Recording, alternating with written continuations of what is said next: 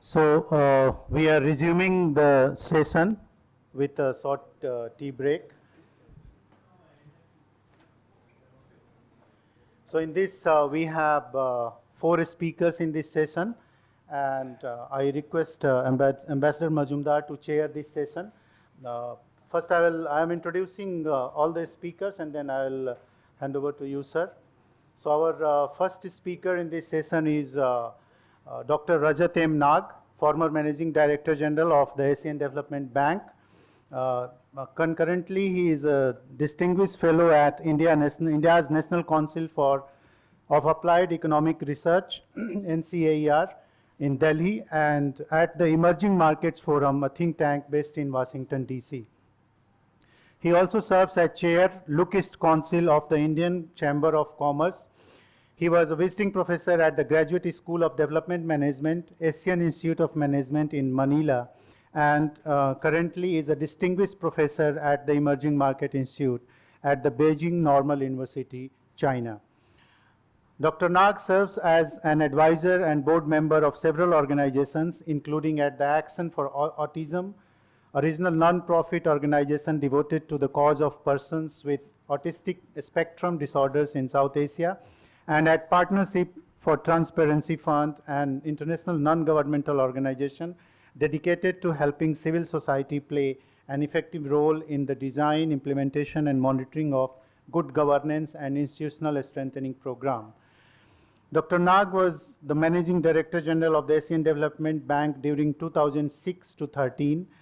His work has given him wide-ranging insights into the key development challenges relevant to Asia. His particular interest is on sustainable development and regional cooperation issues in Asia and beyond, aiming to bridge the gap between the region's thriving economies and the millions of poor people being left behind. Reflecting his thoughts about Asia's future, he recently authored a book, 21st Century Asia's ? He holds engineering degrees from Indian Institute of Technology, Delhi, and the University of Saskatoon, Canada. He also has an MBA from University of Saskatoon and MSc Economics from London School of Economics. He was awarded Doctor of Laws by University of Saskatoon, Canada in May 2016. Another speaker is Mr. Sabyasachi Dutta, who is Executive Director and founder of Asian Confluence. Sabyasachi pioneered the third space philosophy of the Asian Confluence, whereby through a host of programs, the Asian Confluence provides an opportunity for civil society to enhance people-to-people contact between India and her neighbors, and also encourage a better understanding of the cultural and socio-political issues of the region that actually are the driving force behind policies such as India's Act East policy. He leads the Asian Confluence in several Track 1.5 and Track 2 initiatives, speaks at several prestigious fora. The Nadi, which is Natural Allies in Development and Interdependence, River Dialogues, conceived and executed by the Asian Confluence, is now a premier Track 1.5 dialogue on regional cooperation in the Bay of Bengal region, in partnership with Government of India and other neighboring countries. He is a co-author of International Union for Conservation of Nature's civil society organization's vision document for regional cooperation on rivers in the Ganga-Brahmaputra-Meghna region. And Sabyasachi Dutta is also an Asian Confluence, is a MOU partner of Nalanda University. Dr. Bishwanjit Singh is an assistant professor at the Manipur Central University, specializing in international trade. He holds a postdoctoral fellowship and PhD from Beijing. His research interests include topics related to trade, liberalization, economic development, and the economies of East and Southeast Asia. He has also presented research papers on topics like trade creation, diversion in the India-ASEAN Free Trade Agreement and agro-food trade in Northeast India, and he brings a very rich perspective from India's Northeast region to this discussion. And finally, we have Professor Sreeradha Dutta, to whom I am known since my student life. We were reading her articles and books when she was working with IDSA. Currently, she is working with the Jindal School of International Affairs, OP Jindal Global University. Earlier, she was Senior Fellow and heading Neighborhood Studies Center at Vivekanand International Foundation. She is also a non-resident Senior Fellow with the Institute of South Asian Studies, National University of Singapore. Prior to that, she was Director, Maulana Abdul Kalam Azad Institute of Asian Studies, Kolkata for 6 years and held fellowship with the Institute for Defense Studies and Analysis, among other institutions. She has a PhD from JNU and MPhil from Jadavpur University, Kolkata, and where she completed her graduation and post-graduation. Her recent works are titled Act East Policy and Northeast India, and edited BIMSTEC, The Journey and the Way Ahead, and co-edited Bangladesh at 50, Development and Challenges. These are just few illustrations. He has authored many books and several journal articles, which are read by all who are researching on South Asia and Bay of Bengal region. Her research interests include India's neighborhood policies, regionalism, and cross-border issues, among other distinctions. She has been recipient of international fellowships, including at German Institute of Global Affairs, Distinguished Indian Scholar Series, University of Taiwan, International Leadership Visitors Program at USA, awarded the Selton Kodikara Award for South Asian Strategic Studies, and many more such distinguished awards. So with this introduction, sir, I switch over to you to chair the session. Thank you very much, Professor Chaturvedi. So let us kick off immediately without further ado. And I give the floor to Dr. Rajat Nag for your presentation. Mr. Chairman, Mr. Vice Chancellor, Dr. Chaturvedi, distinguished colleagues on the panel, distinguished guests. Mr. Vice Chancellor, first of all, thank you very much for inviting me to this colloquium. Great honor for me to be here at Nalanda. To talk about an institution about which I feel a particular nostalgia. And the reason is that, just to give away my age, I was present at the founding meeting of BIMSTEC on June 6, 1997, that Secretary East talked about. So I've seen BIMSTEC being born and grow into a fine young person. It did get off to a rather slow start for various reasons. One of them being the onset of the Asian financial crisis within 3 weeks of it being born. So that was a challenge. But then gained momentum, particularly after the 2016 Goa summit, and is now, I believe, at a very critical juncture in the global context. But before I do that and offer my thoughts, Mr. Chairman, I would like to express my highest appreciation for the great work done and being done by the BIMSTEC countries and the BIMSTEC Secretariat. I know that they've faced many challenges, political, institutional, financial, and it has not been an easy journey.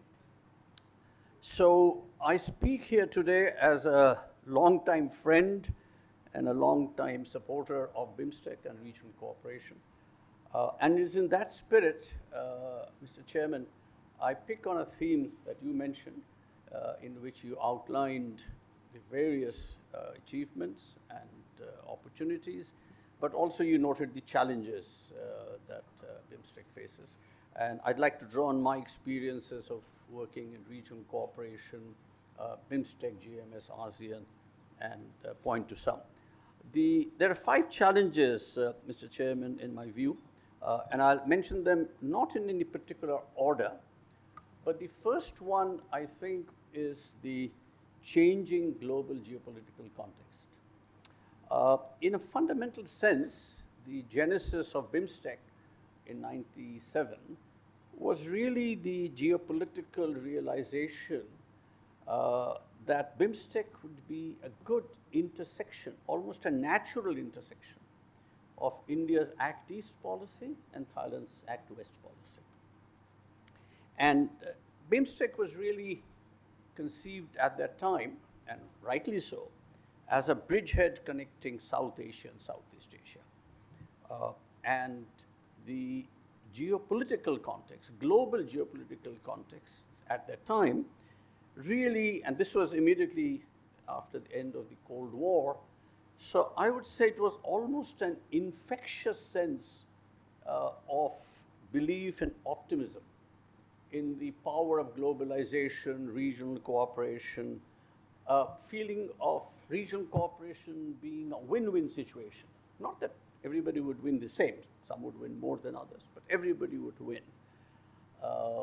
And as I mentioned, the 97 financial crisis hit almost 3 weeks after BIMSTEC was born.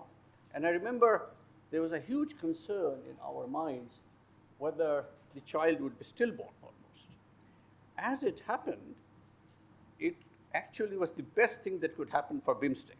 And the reason is that the countries came together realizing that to weather that crisis, you really had to be together. Japan, of course, was a bulwark, provided huge amount of funds, and the result was the so-called Chiang Mai Initiative. China played a very important role, both by refusing to devalue the yuan and providing a huge fiscal stimulus, which sort of saved the day. So coming out of that crisis was a feeling that BIMSTEC has a very important role. I mean, these sets of countries have a very important role. And it sort of moved on.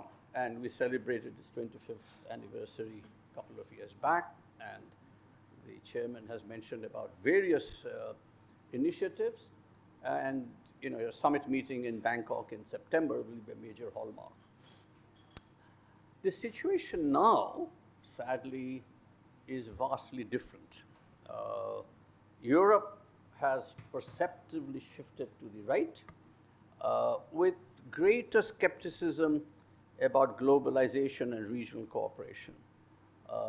And without trying to flatter our guest and friend from Germany, I think Germany is probably the only exception which has again held the sort of tide, but we'll see for how long that lasts. Brexit was obviously a classic example of, I think, Britain shooting itself in the foot by leaving the European Union in that fit of feeling that we're better off shutting our shutters than being open. Ditto in the US, which in my opinion, and Mr. Chairman, I'm very conscious that I'm speaking in the presence of people from foreign affairs with your depth of and breadth of experience, but still my thought, that the US is increasingly becoming, in my opinion, unreliable partner. And I'm afraid will be dramatically more so if Mr. Trump were to be the next president of that country. So Europe and US are increasingly pulling down their shutters, pursuing a rather narrow vision of national interest. China is pursuing, even aggressively at times, a challenge to the concept of a unipolar world led by the US, to perhaps a bipolar world of G2, China and US, and some fear maybe also a unipolar world led by China. I don't subscribe to the last point, but that's certainly a concern. But it is certainly, I feel, China's view that a multipolar world of equal partners is not their priority. I could be wrong, but that's the way I see it. And at least that is the fear in many quarters, particularly in the Southeast and Northeast Asia. And it again comes back, Mr. Chairman, that many countries in Southeast Asia, the smaller countries which are very dependent on the largest of China, always say, India, please make sure you always stay in the game for the reason of this balancing. So, and of course, India and China have major bilateral issues, particularly in the border security to contend with. So we are seeing a much more complex geopolitical, global geopolitical situation where regional cooperation is not the natural course of action for the world at large. And therefore, within that space, BIMSTEC, I think, will now have an even more important role to play. I believe that Asia still is probably the exception where there is still a recognition that regional cooperation is good. And again, the Secretary would be the best person to talk about it. But efforts of countries like India and even China, even those perspectives may be different, do speak of greater cooperation in a geopolitical sense. So it is in that context that I believe that BIMSTEC faces a very complex geopolitical situation, but in again an ironic way, a more important role for it, because it has to sort of really serve as the bridgehead between South Asia and Southeast Asia. And Asia, in turn, I think has to play a very important balancing role, not only because of its growing economic power. It is true that the global center of gravity of economic power is gradually shifting east, and India is going to be a major economic power. But also within Asia, BIMSTEC will have that role to play. Now, how the BIMSTEC countries will navigate itself through these difficult waters, I think, is a very major challenge over the next decade or two. So again, that's something geopolitically that we'll obviously have to contend with.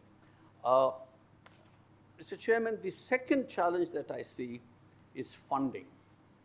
The BIMSTEC Secretariat, together with the Asian Development Bank, recently concluded, I think, a very well done, thorough study, which is the Master Plan of Transport Connectivity. Identified 267 flagship projects for a total cost of $124 billion. My own assessment is that it's on the lower side, quite frankly. But still, I mean, it's obviously, and only 50% of that amount has been spoken for, but that too nominally. So funding is obviously going to be a challenge. But I don't think funding itself is a constraint. I felt that there is enough funds globally available from multilateral, bilateral, particularly the private sector. The challenge, I think, is in preparing projects. And I remember when I was at the ADB, I used to get calls, at least one, or maybe even two a week, from large pension funds, large investors, private sector, in Europe and in Canada and USA, basically wanting to invest in infrastructure in Asia, including in the BIMSTEC countries.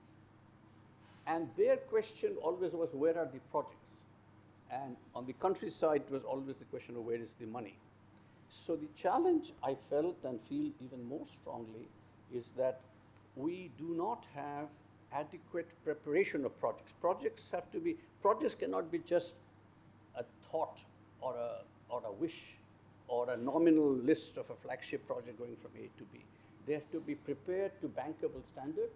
There's to be feasibility studies, there has to be detailed engineering design, there has to be social and environmental impact, because nowadays you can't get by without doing that. And Mr. Chairman, very frankly, most of the countries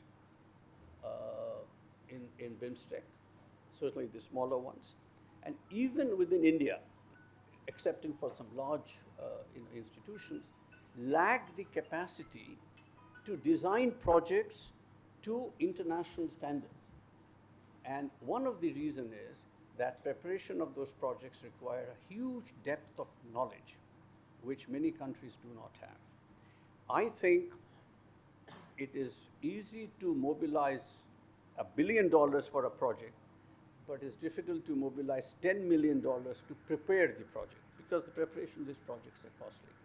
So my suggestion, Mr. Chairman, is if BIMSTEC would consider a project preparation facility, let's say, $50, $60 million to prepare projects, and you really have to help the countries to do that.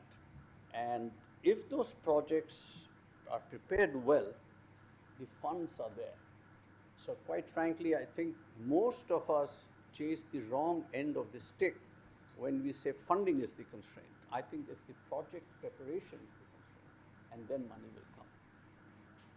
But having said that, I also feel that hardware, i.e. building the roads and building the power plants, difficult as they are, the challenge is equally important in the accompanying software. And Mr. Secretary had alluded to that in his speech this morning when he talked about border crossing, when he talked about standards. And those also need a tremendous amount of preparation. Case in point, negotiating the BIMSTEC MVA, the Motor Vehicle Agreement, which was started in 2018 or 2019, is still on the cards. And people say, oh my God, this is too late. My view is, it is not. It is very, could have gone faster. I remember negotiating a GMS transit treaty and a motor vehicle agreement, and it took us good 7 years. But the reason it took us 7 years and is taking now the MVA to all of this time is again lack of capacity. There is an asymmetry of knowledge. You are dealing with lawyers on the other side who take us to the cleaners, and I don't blame them. They are looking after their interests from other countries. Myanmar sits or Cambodia sits on the other side, and the easiest thing to do when you don't really know the details is to say no. That is where I think, again, BIMSTEC as an institution can help on preparing those documents much more carefully. I have seen motor vehicle agreements, other agreements being drafted weekly, and therefore not proceeding. But also another issue, Mr. Chairman, and I say this because we have the great opportunity of having Secretary MEA himself here, so I can say it to him. The World Bank, the Asian Development Bank, AIIB, and I can speak, well, I can't speak for ADB either anymore, but I know how it works. We would be, I keep saying we, they, would be very willing to support these efforts of project preparation of this. But the way the multilaterals work is that they can only work on the request of the government. And their counterparts, usually, 99% of the time, is the Ministry of Finance. The Ministry of Finance ultimately says to ADB, do projects A, B, C, D for us. And either the bank says yes or no. And in my experience, I have had to push governments, including, sir, even in Delhi, where are the regional projects? Why aren't you asking for a regional project? We'll support you. And they say, look, we know you are very keen on regional projects, but I am interested in national projects. And I don't blame them. That's their national priority. There is much more political capital in building a road in Bihar than trying to build a road from India into Bangladesh. Now, that is a reflection of the priorities within a country.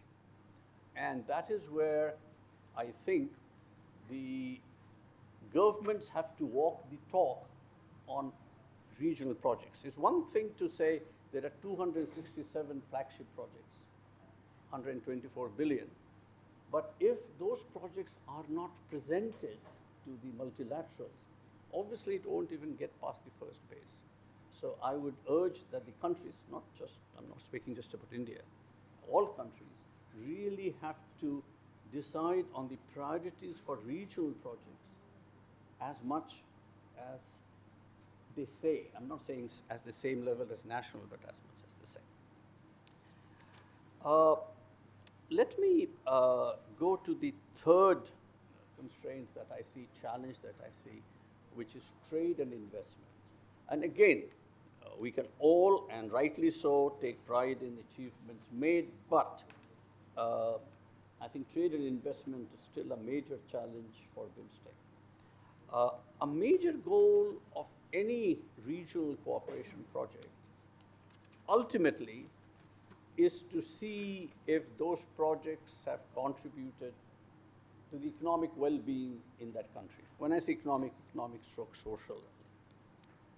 And a good proxy usually is in the field is to measure the effect of cross-border projects on the intra-regional trade and investment.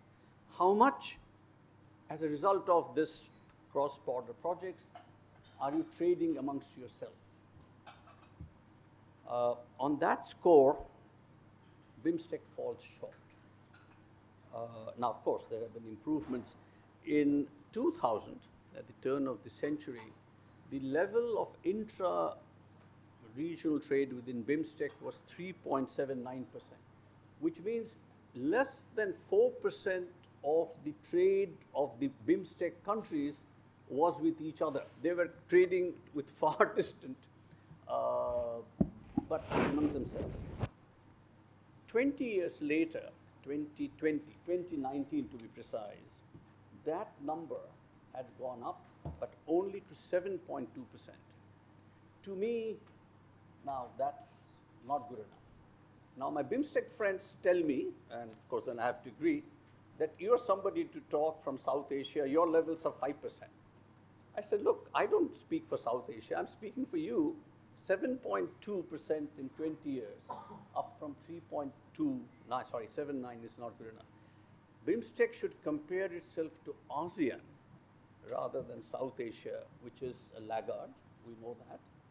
And for ASEAN, that figure is close to, well, it's greater than 25%. So the trade connectivity and therefore also the investment has not happened. And interestingly, it has not because there are high tariffs. The tariffs have come down considerably in all of these countries. It is, again, what you referred to, is really the high non-tariff barriers, the behind the border, the phytosanitary conditions. I know of cases where, you can't take mangoes from, A to B because somebody will say, but my standard says it has to be shaped like a, S and not a P or whatever. And that's a problem. BIMSTEC FTA, Mr. Chairman, I know there are lots of discussions in Delhi on the cons of FTA. But now that India has decided to drop out of RCEP, and that's a separate story, I think it's a shame, but that's a separate point. The point is, FTAs give the right impetus for greater trade. And FTAs can be designed in a way to protect our interests. For example, in the BIMSTEC FTA, there is still inconclusive views on rules of origin and services trade. And there, I think the BIMSTEC as a secretariat can play the role. Countries have to realize that in intra-regional trade, you can't have it all. If you are, say, Thailand or Sri Lanka or whoever, if you want access to India, largest market, you have to give something in return, and that something in return is services. India wants access to services, legal services, medical, whatever. And those two issues are still a major stumbling block. And I just hope very much that the ministerial meeting and then the summit breaks this deadlock on FTA. BIMSTEC FTA, I think, is an existential opportunity for BIMSTEC, and if it doesn't happen, then it also has a negative consequence. There are still some missing last mile connectivity problems, but the greatest challenge, again, for limited intra-regional trade is the institutional capacity issue. In the excitement of thinking about regional cooperation, we often forget that the capacity, human capacity in many countries are still weak. And even within the same country, and I'm thinking of India, the variation of the capacities are remarkable. The capacity in the ministries, and Mr. Chairman is not to flatter you in any way, the capacities in Delhi, in the ministries, line ministries, including, of course, the Ministry of Finance, Ministry of External Affairs, are world class. But it is thin. You just go 100 miles out of Delhi to the state capitals, and I'm being brutally frank, is just not there. And of course, the same thing countries. So it leads to me to my fourth challenge for BIMSTEC, and unfortunately, it is not talked enough. And I really wish that the BIMSTEC Secretariat and the governments take cognizance of that, which is institutional capacity.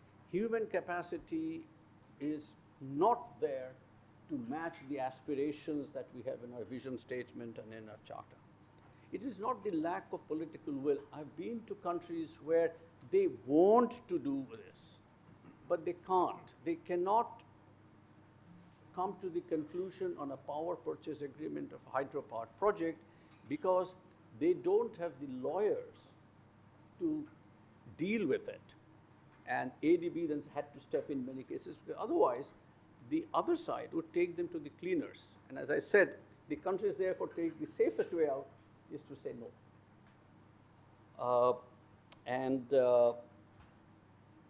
The issue of institutional capacity becomes even more pressing for BIMSTEC when one considers the proliferation of so-called minilateral networking in the Indo-Pacific. One downside of the great interest in the Indo-Pacific area has been a proliferation of arrangements which are minilateral, as I call them, and they have significant implications. Let me elaborate. In recent years, the region has witnessed a virtual explosion of such minilateral, such as the US, Japan, Korea trilateral, the Australia, UK, US Security Pact, not to mention Quad, and not to mention the 14-member US-sponsored Indo-Pacific Forum. Interestingly, and when I'm in China, one of the favorite conversations from their side is always, what are you guys doing to us? You're all ganging up, you've got all these Quads and IPF. And then I have to hold my smile because I know it'll come. And I say, but look, right? I mean, that's what's happening, but you are doing the same. And so China, while it decries the formation of minilaterals, is doing the same, and you can't blame them. They have the Lanchang-Mekong cooperation framework. They have, as you know, sir, expanded BRICS without, quite frankly, the economic rationale for some of those. But the rationale is essentially some arrangements which on the surface of it is very attractive because they're flexible. Those minilaterals can respond much quicker than the multilaterals can. They are much more flexible than alliances. But because they're also opportunistic, they cannot be institutionalized. And I find that they depend very much on somebody at the top, the leadership, which is good, but also means that when the person changes, that arrangement can fall through. I feel that it will be impossible and maybe not desirable to stop this minilaterals. I mean, if three countries want to get together, there's no reason that one should say no. But for BIMSTEC, the opportunity is to become what I call the mother platform. If BIMSTEC is strong enough, then BIMSTEC can be the coordinating forum for all, and that can be a real plus, because these trilateral, quadrilateral arrangements, the so-called minilaterals, one thing going for them is that large countries are putting in a lot of resources, and they can be then better mobilized, better managed, and better sort of catalyzed for BIMSTEC if BIMSTEC itself was stronger. But quite frankly, at the moment, BIMSTEC is not in a position to do that. But having said this, I think it would be grossly unfair of me if I didn't also say that I'm constantly amazed at what BIMSTEC Secretariat does, and it does so much with so little, quite frankly. And therefore, its operating staff, its budget is grossly inadequate for the mandate. I mean, look at, I mean, as I said, constantly amazed at how they do it. And I know that, sir, your office does a lot of help, but still. So my fourth challenge on institutional capacity is to plead for more resources for BIMSTEC Secretariat and more resources on the institutional capacity building in the countries, and even within the large countries, even within countries like Thailand and India, I would say there's a lot of institutional capacity that needs to be done. And my fifth and last challenge, and as I said, these are not in any particular order, Mr. Chairman, is what I call anchor leadership. Now, a challenge in any regional cooperation arrangement, and the time that I was in ADB, that was always a challenge. We needed to have a leader without appearing it to be the leader, because you want to maintain some face-saving things. But the fact is, BIMSTEC, like any other regional arrangement, like the EU or ASEAN, needs a leader who will be willing and able. It's important. Able means you have to have the institutional, political, financial muscle to support. Germany plays that role in EU. Thailand plays that role in ASEAN. And my submission, Mr. Chairman, is that, like it or not, I believe India has to play that role in BIMSTEC. Now, I know that you are doing it. I mean, there's no question about it. But that's something that has to be done at an even larger scale as BIMSTEC goes into that next quantum level. And of course, it's not easy, but I don't think there is any option but for India to play this role of primus inter pares, the first among equals. The interesting thing is that we can't say this we meaning BIMSTEC can't say it openly, but whenever I've talked with the other BIMSTEC countries, they say, I mean, why are we even discussing it? Yes, India has to play that role. So I don't think there'll be a major issue, but somebody has to do it, and I think it has to be India. So in conclusion, Mr. Chairman, as I said, BIMSTEC is at a crossroads. It faces major challenges. I've mentioned 5, and there are others. Of course, my colleagues, I'm sure, will talk about it. But my own feeling, and of course, those of us in the development business are born optimists because we are in the optimism business. I don't think any of these challenges are insurmountable, but I also think that each of these challenges, singly or in combination, are quite frankly existential for BIMSTEC. But of course, I wish BIMSTEC all the very best, and wish you all the very best, Mr. Chairman, for your ministerial meeting in the summit and your great role in moving this forward. So thank you very much, and thank you all for your attention. Thank you very much, Dr. Nag, for that really commanding survey of all the issues that are before BIMSTEC. The advantage of having this 1.5 kind of track discussion is that there are many things that I cannot say which you can say. Not only from your vast experience and your knowledge of BIMSTEC having been at its birth and all these years, your experience with dealing with such regional groupings, but also, of course, from the vantage point of the many hats that you wear. So, I did not intentionally touch on the geopolitical context because not because I don't think that it is important, but because I thought I would concentrate mainly on the region. But of course, you are absolutely right. The geopolitical context does impinge on the region. You are absolutely right also when you say that any such grouping, especially so BIMSTEC, would require 1 or 2 prime movers to be able to take it by the bootstraps, as we all want it to be. I must say that I do notice that now we are ready to do that without any hesitation or with any grudging kind of feeling that, you know, oh, again we have to shoulder the burden. So that is not there. So that is a very positive feature that I notice, and I think that will go a long way in addressing the challenges that you have mentioned.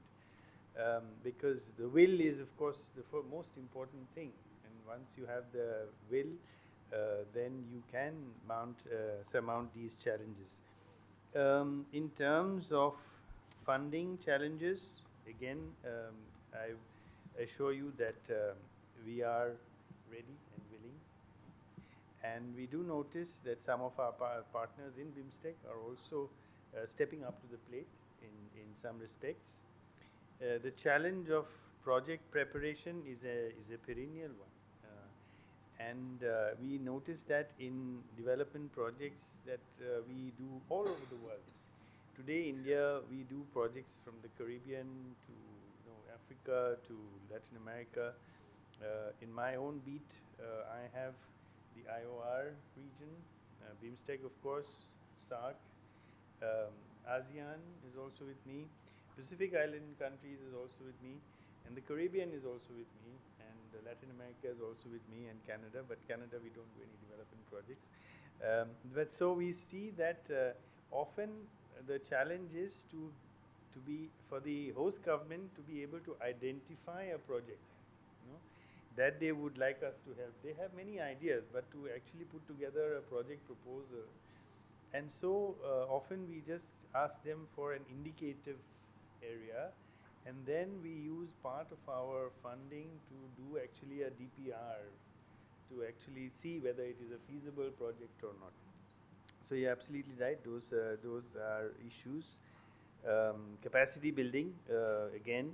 So we are offering, I think, more than 300 scholarships for BIMSTEC countries. But I think you're right, we need to be more focused in what areas we are offering those in.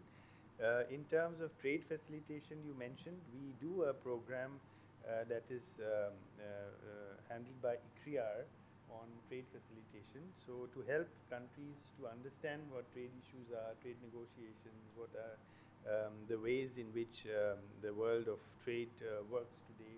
So those are ways in which we are trying to socialize the countries in the region towards this area.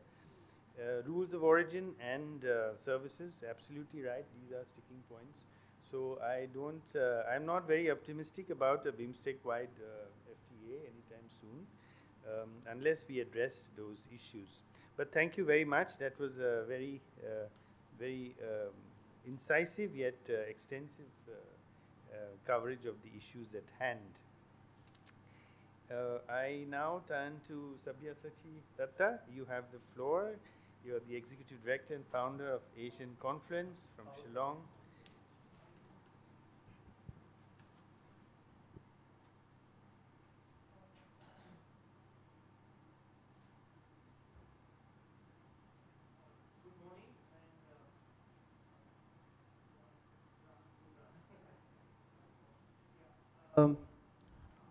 Respected Chair, respected Vice Chancellor Sir, Professor Chaturvedi, it's first of all a great honor for me to be here at Nalanda University for this seminar, and thank you very much for inviting me. We had two very, very illuminating presentations, and I would just like to sort of take a segue from what Dr. Nag, all the issues that he mentioned, and make it specific to a certain geography of our country. I represent the Asian Confluence. We are a think tank. We call ourselves a think and do tank. From the Northeast, we are headquartered in Shillong. And what I would like to do in the few minutes that I have this opportunity to present is to present with you some of the ideas or some maps that we have been working on. So as a think tank located in the Northeast, what we have done is shown that how the Northeast is linked to several of India's various foreign policy initiatives. For example, the Neighborhood First, the Act East policy, but this is driven by our geography. See, we are, if we look at the immediate neighborhood of the Northeast, we are in the BBIN region, right? And if you just go a little further, we are in the next to the Bay of Bengal. And if you go a little to the other side, you are linking to the ASEAN, right? And all of these are sort of building blocks to the larger context of the Indo-Pacific. So I just wanted to lay out that, situate ourselves where we think we are coming from, and as I share some more thoughts with you. Next. Yeah. So I would like to draw a natural, this is how the natural connect is, You see Nepal, Bhutan, Myanmar, Bangladesh, India, Thailand. All of us share a contiguity of river basins. So if you look at it from the Ganga all the way to the Chao Phraya, they are sort of contiguous river basins. This has, so the geography is such, and all have sort of the headwaters in Tibet, and so it ties us all together in a natural formation. It is not just geopolitics, it's a natural formation. Often I see, like if I was just in Kathmandu a few months back, and some people were saying, is BIMSTEC an alternative to SAARC, So there are people like that, but I think we need to highlight more and more, it is not, but we need to highlight this fact that BIMSTEC is the Bay of Bengal actually ties us, the countries, in a natural formation. And you can't beat nature. If we are looking at climate change today, if we're looking at the glacier melting in the Himalayas, we have to look at it, Himalayas to Bay of Bengal. If you look at the health of the estuaries, what's happening with ocean waste, what's going on with, the cyclones, disaster management, all of this ties us together. So beyond the geopolitics, on a day-to-day basis, there is a need for cooperation amongst these countries, actually. In fact, 6 of the 7 countries that are part, if I even take Sri Lanka, which is, say for argument's sake, it's a bit far away from the northeastern perspective. The next. So there are immense opportunities because of that in areas like green hydrogen, hydropower, agriculture, forest. I've just named a few: tourism, freshwater security, inland water transport, and coastal shipping all together. Now we all know this, but I would like to come back to the point that Dr. Nag made about the fact that regionalism is becoming less popular, or whatever, however way you say it. But if you look at the context of the region that I'm talking about, Northeast India, in the last week I was in Tripura. Tripura's southernmost point, Sabroom, is 70 kilometers from Chittagong, the Bay of Bengal. After that I went to a place called Siliguri, which is next to Bhutan and Nepal and Bangladesh, in a radius of, say, 60 kilometers, you see. So the natural formation is that this region, the states and the countries, have to work together if we have to provide for the livelihood, the security, and the prosperity of the states. So the next slide, please. This is just a slide about the history of the Bay of Bengal. I think we have had, I don't have it here, but there was a time when you could take a steamer from Banaras, buy a steamer ticket in Banaras, go all the way to Calcutta, take a steamer to Colombo and to Rangoon. You could do all that. So the bay was crisscrossable, and it was seamless in terms of even modality of transport. Just wanted to highlight that we are not talking about something extremely new, but moving forward, next. This is just a profile of all the land borders. As you see, there are lots of borders each country shares with the other, but I've highlighted, of course, the reds, where we have, I'll bring up the issue of Myanmar in a bit, but yes, we do have issues with Myanmar, borders with Myanmar, that is one, but also, as Professor Dr. Nag just said, trade facilitation at the borders, phytosanitary standard, a fish from Meghalaya cannot cross 10 steps to the other side, or from Bangladesh to the other side because of lack of a testing lab, things like that. So these little kinks on the way, which seem little, actually have very, very big impacts on regional trade. So my submission here is that the little things at the border crossings need as much as as much attention to detail as does the larger building a larger framework for free trade and in the region. Next, yeah, next. This is a map. I just wanted to highlight that this is a map we have prepared. Actually, it's sort of a map of all the ports that exist along the littoral of the bay and the Andaman Sea. You see the Galatia Bay coming up. There is the Matarbari deep sea port. I'll talk a little bit about it, which is actually a very big deep sea port coming out in Bangladesh. And of course, there's the red, where is the Chowphu port, which is now quite of dominance by the Chinese, built by the Chinese. Then there's the Indian, the port which we have funded and built in Sitwe.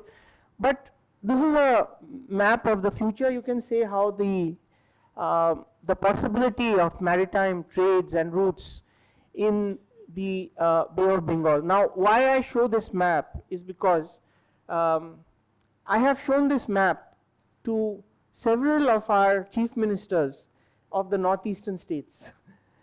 And the immediate reaction we get is, oh, then how can we get advantage of this kind of an ecosystem?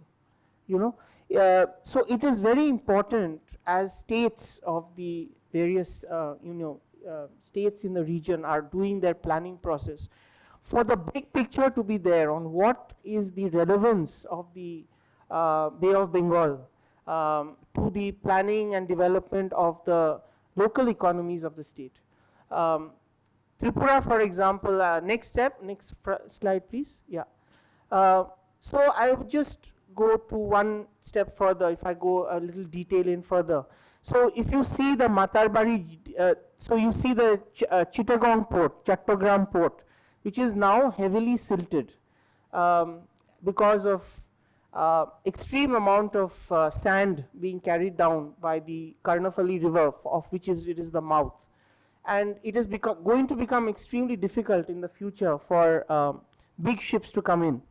So there is a new deep sea port coming up. Now this port is around 120 kilometers south of a place called Sabrum, which is on the map in Tripura. Now, as we speak, there are projects on the ground which are connecting Sabrum to Matarbari, both through projects of the World Bank, the JICA. I think ADB is also doing parts of the road, So this is coming up as a sort of a big corridor, game-changing. In fact, the Land Ports Authority of India is now building or almost has built a very large land customs station at Sabrum. And this is becoming one of the sort of the game-changing projects in the region. Now you see from Sabrum to Agartala, I have a friend here from Silchar, from the we were talking at breakfast. So you see, if you connect Silchar and onward to all the way to Shillong and Guwahati and other parts, you suddenly have the entire northeast kind of connected to the larger Bay of Bengal theatre, provided that all the, and then there is Gelefu coming up in Bhutan. There's a new city of Gelefu which is being planned. There are a lot of people in Nepal who are looking southwards, how to connect to the Bay of Bengal. So this could become a very important. Now, my submission, Secretary Sir, is that such projects, if they are discussed under the ambit of the greater connectivity of Bay of Bengal and the BIMSTEC mechanism, I think it can allow greater enthusiasm for many other partners, funders to come in. For example, the Japanese are funding in the Matarbari port. So how can the larger donors and projects come into making a project successful? I think the mood is that if one project works, then there is an ecosystem of replicability, that this will work, so then it moves on. Next. Of course, this is again a map of the future of how Kolkata and Sitwe and this entire Kaladan could become a sort of a vibrant triangle. But as we know that there are issues and we have concerns on what is going on in Myanmar. So which brings me to my next point, which is that while, if I may, sir, with your permission, say a few words on Myanmar, just because I don't represent the government and think tank, so I can sort of speak a little bit of my mind using this opportunity, that while India's stated position is that we have to speak to the authority, whoever is in authority in Myanmar, but the fact of the matter is that, if you can go to the next slide, please. Yeah.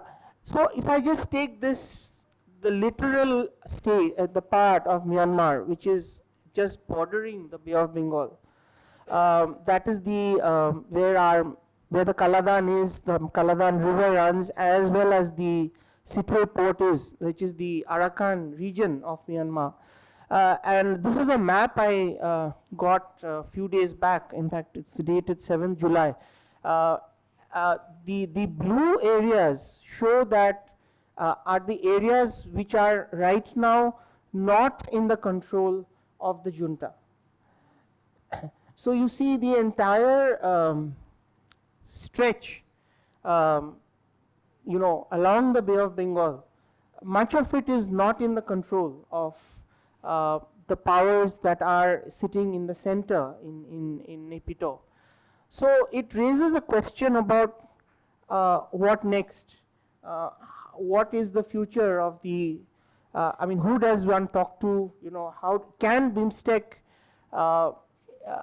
be a mechanism in which some pressure is put on to bring in the right stakeholders into the process of at least them informally even seeing the potential of what is possible, what is not, what are the risks. I must say that if we look at the social, cultural history of the region, this region has been with India, for a very long time. There used to be flights from Calcutta to Akyab. There used to be the Buddhist connection. Bengali used to be a language in the king of the Arakan court, actually, at one point in history. So this entire region is socio-culturally sort of tied up. But right now, in today's context, can under the BIMSTEC mechanism these socio-cultural factors be highlighted so that the natural connect which exists amongst the people of the region, the people of Arakan or the people of the area feel much closer to India, much closer to Bangladesh than to the other sides probably, So can those mechanisms be highlighted? Maybe not as formally as part of the BIMSTEC process, but certainly in think tanks or university connects or research in those kind of things. Can more stakeholders be brought in to showcase how the people of the region are tied up with their history, culture, so that they feel that this is in their interest to be together? How do we keep this together, basically? Next. So in summary, I would say that a vibrant Bay of Bengal opens up a panorama of opportunities for the region, but it needs much more branding. It needs what is the value of the Bay of Bengal for, say, a region like the Northeast, needs further articulation, needs much more analysis and much more branding, I would say. A few years back, we've been part of many BIMSTEC working groups, and I remember several years back, one ambassador from Thailand used to say, is BIMSTEC, how do we brand it? It could be a brand of soap also, or it could be a, something much more important. So like ASEAN, everybody knows. Everybody knows about ASEAN, but why not everybody knows about BIMSTEC? Even the word, the recognition of the word itself. And then there's a lot of work being done on inland waterways, coastal shipping. As we speak, there's a lot of work happening. I think the connection of these inland waterways to connect to the Bay of Bengal would become very important, highlighting the role of history on how rivers like the Brahmaputra actually connected as far off places as Chokham in Arunachal Pradesh to the Bay of Bengal for the timber trade or the tea trades. Those narratives should come up much more and more in the curriculum of schools, colleges, universities, for example, the new projects such as the Matarbari port, the projects that brings in much more maritime domain awareness is essential for the non-maritime region. Creating regional value chains in goods and services can revamp. There's a lot of push in the region around agricultural products. There's a lot of complementarity of agricultural products. We in Meghalaya, for example, I'm headquartered in Meghalaya. We get, I got a request for, sometimes we also do the think and do part of it. We try to get businesses together and the chambers together to think of different ideas.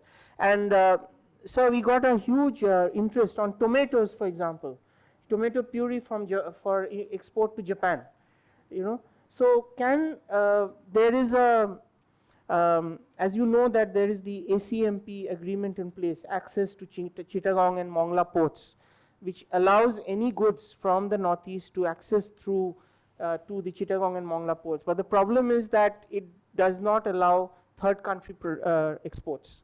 You can only go through Chittagong and Mongla to another part of India.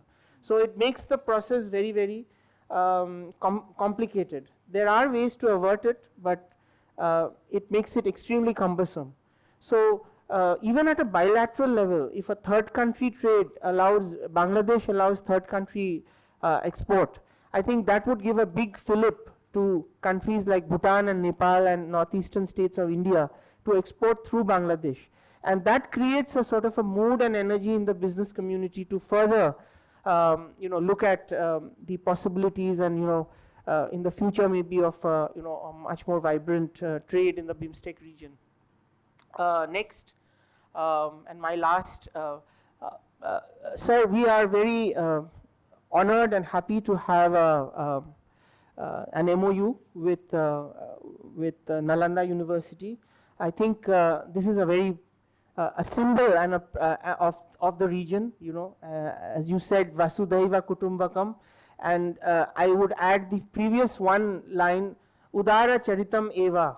Those who are the broad-minded, for them the world is one global family. And this institution of learning actually exemplifies that. And we think that much more awareness of the Bay of Bengal study center, Bay of Bengal, is essential in that part of the country, and we are happy to work with you to take that forward if, with the consent and support of the Ministry of External Affairs. There is also already a BIMSTEC network of universities, I think, but if this could be made more vibrant, BIMSTEC network of museums and universities, inclusion in the school curriculum of various subjects regarding the history, the culture of this region. There was a BIMSTEC sports meet, I think, a few weeks back. I think that went off really well. One of our scholars has even just written about it. It's given a very good momentum. So I think, as you said, sir, a lot of more emphasis on people-to-people connections is important, highlighting the natural contiguity. And also things with collaboration, for example, with the SASEC program of ADB. I don't know if, Rajat, sir, that is something that is, you know, it's a natural sort of a progression of how, you know, as ADB tries to do more in the SASEC, can the two synergize? There was a BIMSTEC network of tour operators, sir, a few years back, which we were very, very enthused about.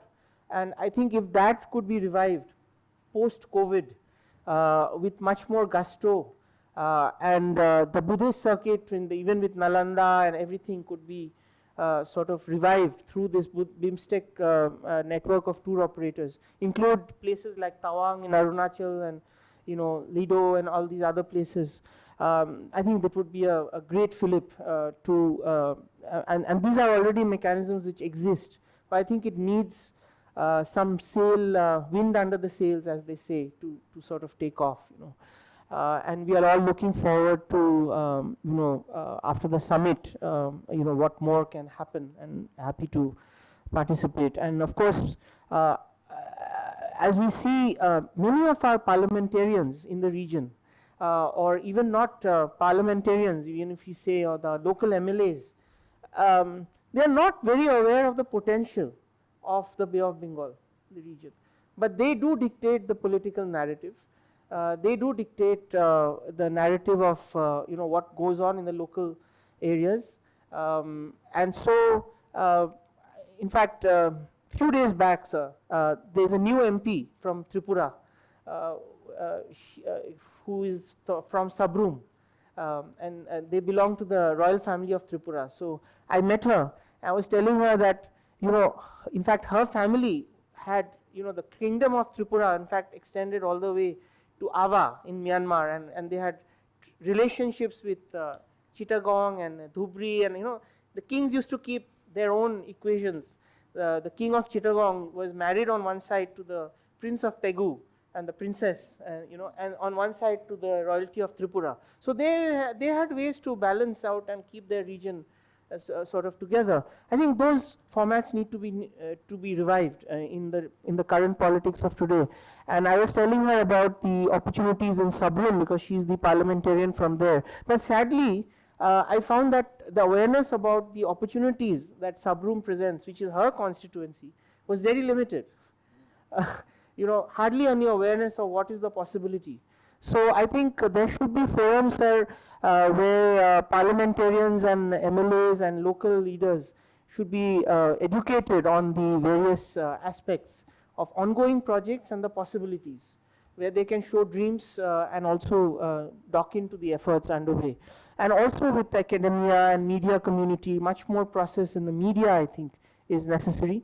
The media does dictate and drive a lot, and I think local media needs to be much further enthused.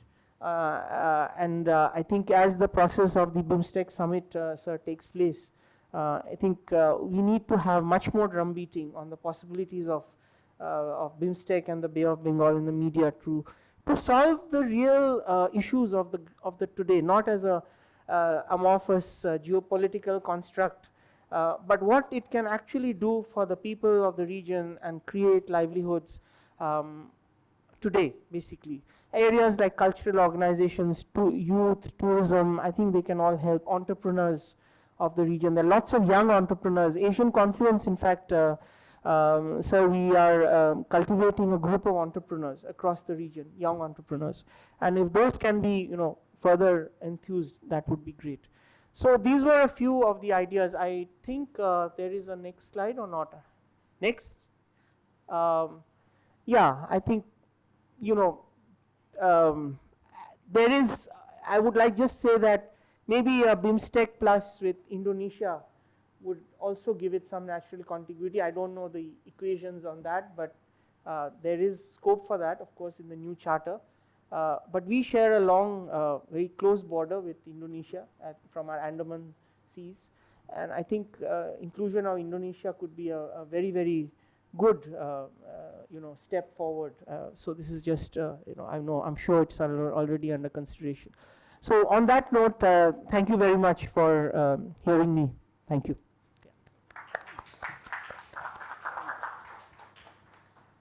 Thank you. Very well done. I think you brought it out in a very graphic way for us to, put our heads to it as to how BIMSTEC is such a natural construct, and that if it did not exist, then we would have to. It has always existed in a way, and we are only putting some flesh and bones to what used to be a region that had a lot of interaction historically, commercially, culturally and civilizationally.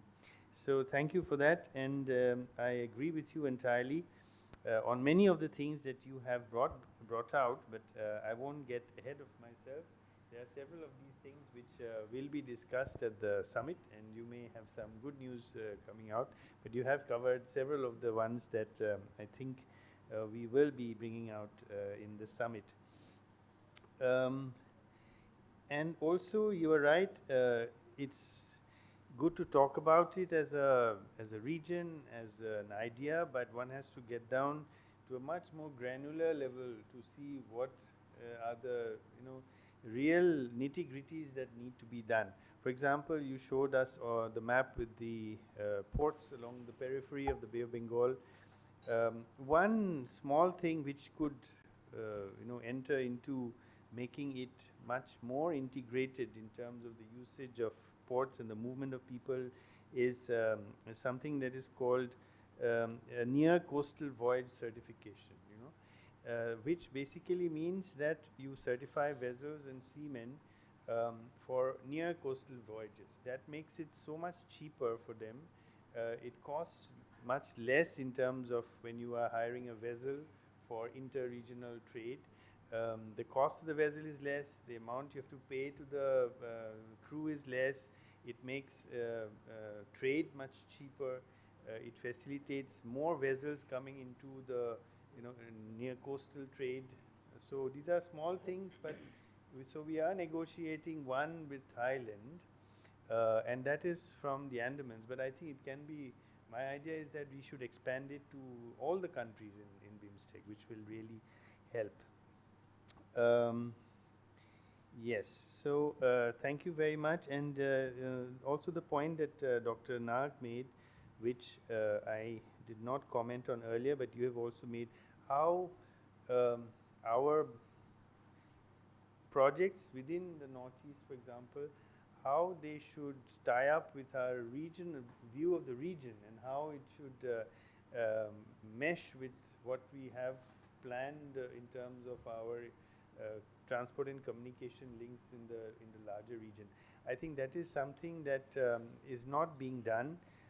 There is a lot of money and a lot of projects that donor is supporting, and the Northeast Council is doing, but that element of meshing with the regional infrastructure network that needs to be done has not happened.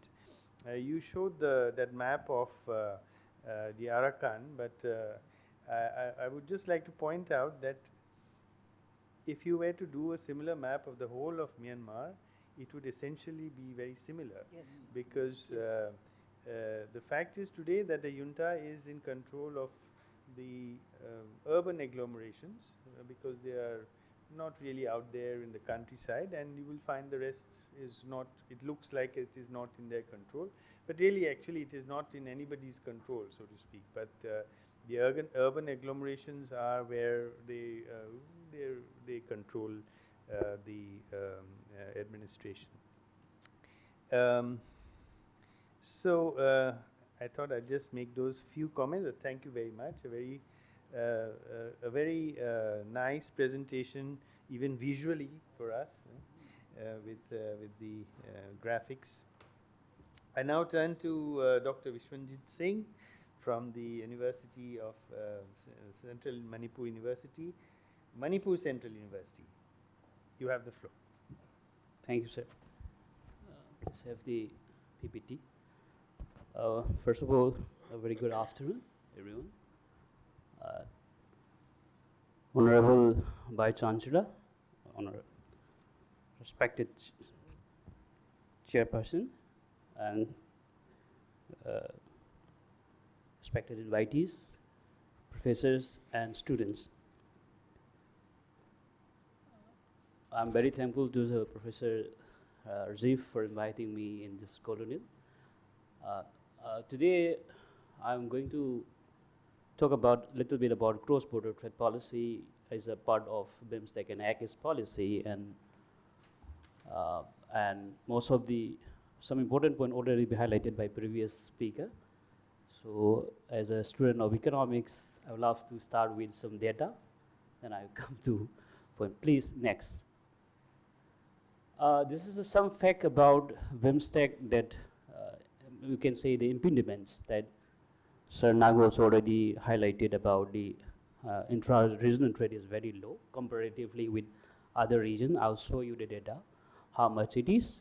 And within the BIMSTEC member countries, we have identical comparative advantage in the types of goods we produce and export. That's one thing. Where, then shortage of exportable surplus, lack of communication infrastructure, restrictive trade policy, shortage of financing, and a political dispute. And there are structural impediments that some of already highlighted by Sir Nag, but here is the manufacturing capacity across the region to absorb the material produced in the region. So that's another. And the informal sector, smuggling activities, corruptions, bribery, then currency conversion and transportation costs. So India is also trying to be rupee's internationalization. So I hope we have to use rupee to the cross-border transaction. That's a very important one. And informal sector is very important regarding the BIMSTEC.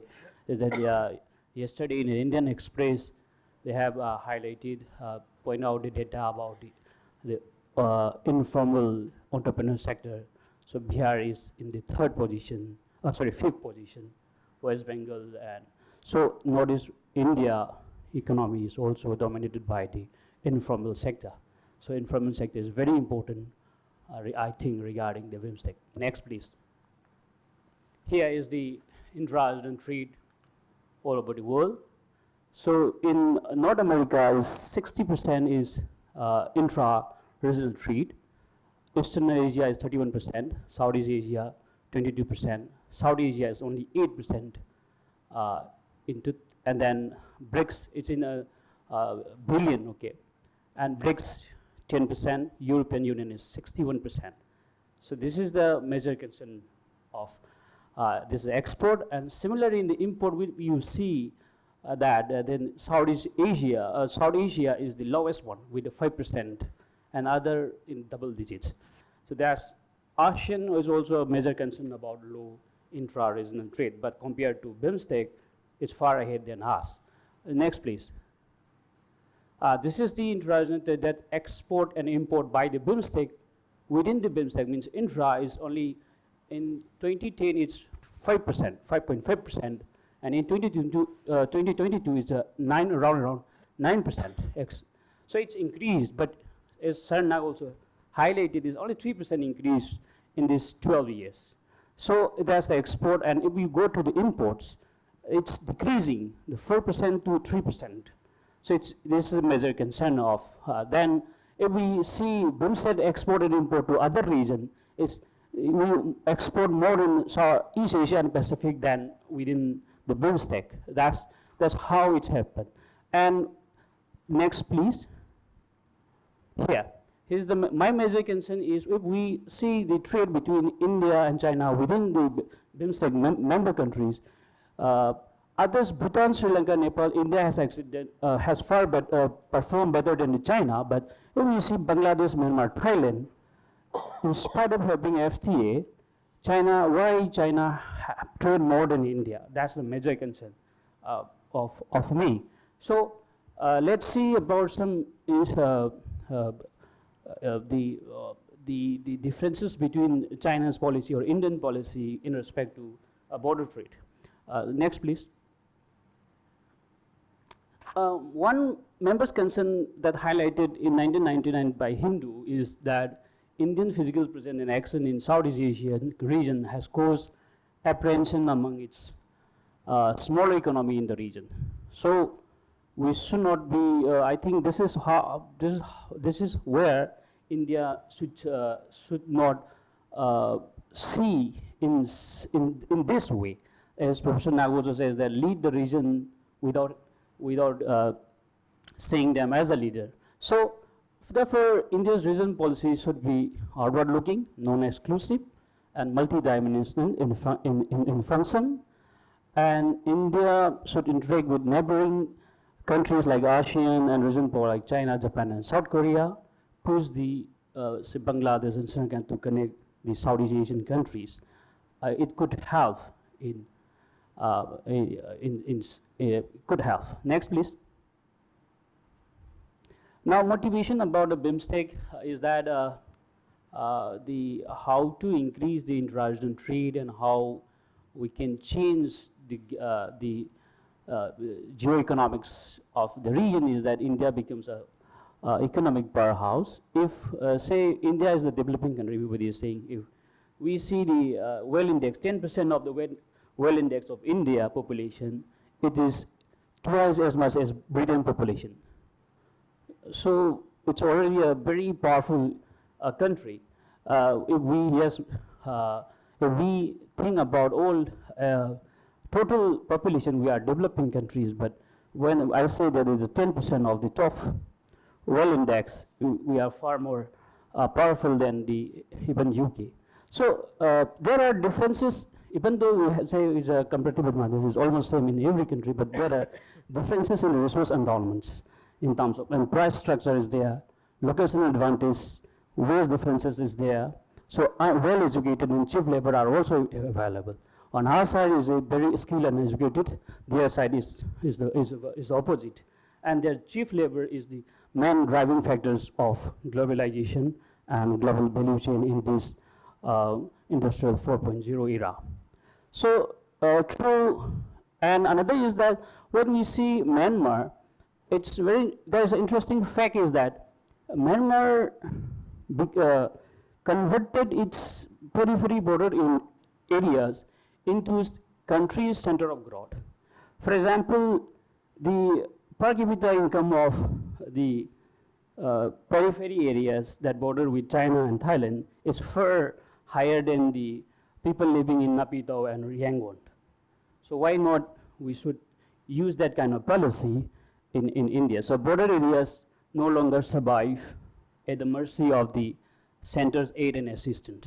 That's the motivation that we have to look on the when framing the policy or border policy in India. Next, please. Okay, if we think about also some border trade data where why China and Myanmar has Thailand, China and Myanmar has more trade than India. But when we look the real competitive advantage and the number of products that we exported to the world, India is not far behind with China. China has offered 256 products, India offering 252. Bangladesh is the third, also produced to 226, and Thailand being the second one, 254. Others are 174. But we see the number of products that India has a comparative advantage is 94, which is the third column, number of products. Okay, so 94 India has a comparative, 94 products, India has a comparative advantage, and 106 by China. So it's not that much different. But why? Why they have, okay, they have more trade with Southeast Asia than India. That's the concern. And if you see the concentration index, which means India is 0.18%. That means India is very diversified. And China 0.1. Others, the higher the value of concentrations index means that they are only focused on some few products. So here also India is very diversified. So with compared to India and China, we are comparable. Okay, next please. Yeah, Yeah, this is the export of government and private sector of Myanmar to the world. See, if you see the data, one is the government exported by the government, and the middle one is the by private and total. When in 2011, the government export to the world 85% overseas and 15%. But after 2018, the scenario has changed. 90% export through border and 10% export to overseas. And it is because of the sanction and etc. But they shifted from overseas to the border quickly. That's how the government of Myanmar is doing. Now, regarding the private sector, overseas is 69% and 31%. Most of them are doing private sector in the border since 2011 also. Right now, 31% still, 31% is doing by the private. That means when we do about a private border policy, that's government is very important, and more important is the private sector, that we are going to deal with this 31% by the private sector. Please, next. Now, some trade scenario, I took 2020 as this is the normal year. That's why I took this year as a comparison. Myanmar's border trade with China and Thailand reached 5 billion and 622 million in 2020. India's border trade is only 200 million with Myanmar. So, Myanmar border trade volume between Myanmar and China is 25 times bigger than that of Myanmar and India, and 3 times smaller compared with Myanmar and Thailand. So India's border trade is very, very marginal if we compare with these two countries. Next, please. Okay, this is the scenario. So we have AGIS policy, neighborhood policy, we have duty-free tariff preferential schemes, we have right now is BIMSTEC also there. So in spite of all this policy, the border trades here with India is only 0.16 bilateral percent, not even less than 1. If we go to even say 2020, it's only around 3% export and 0.01 imports. This is import from India, not Indian import from Myanmar, okay, the export. And so in the very short period of time, Bangladesh do better than India, if you see in the export and imports, from 0.17 in 2012, I mean the column of export, to 1.71, and from 0.01 to 2.80. So total trade is India was 0.2% and Bangladesh 2%. Now another one is 32%. The border trade has shifted, pattern of border trade has shifted from China to Thailand in recent years because of a lot of conflict was there also. But one point is that why Thailand and China has more volume of border trade than India is that China and Thailand included petroleum and natural gas in the border trade. Because huge trade was there on that, so that's a large volume is also highlighted there. Then another one is that there are a global value chain activities took place there in border with Myanmar and Thailand and Myanmar and China, but we don't have. Next, please. This is the India-Bangladesh border trade. So same with only 2% presented by border trade within India and Bangladesh. That's why the major concern is. Next, please. Yeah. So increasing features intra-security and security issues on the agenda. And we have regarding the Northeast development, we have a debate of development and peace. Who will proceed? Some say development should precede peace and peace precede development. But I, as my personal opinion, I think development should take place, and because we do not know peace will when will this all the political conflict ends.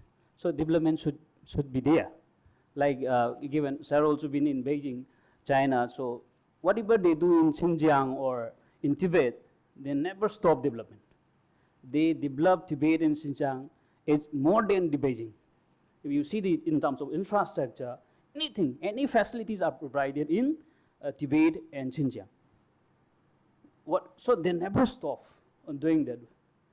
So even if the Dalai Lama, a powerful spiritual leader, so they do that one.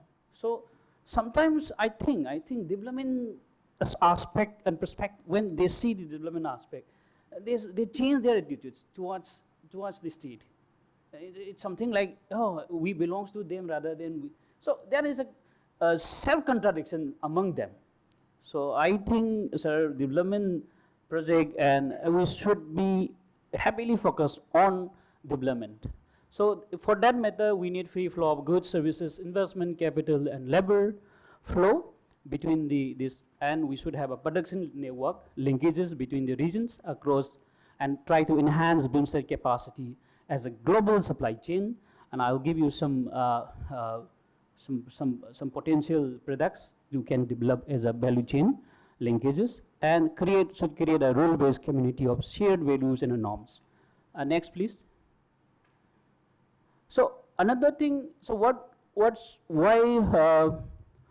dealing with this BIMSTEC, whether it's ASEAN, we have to think these three stakeholders: business community, labor community, and policymakers. I hope most of them is happening between policymakers, like government to government, etc., etc.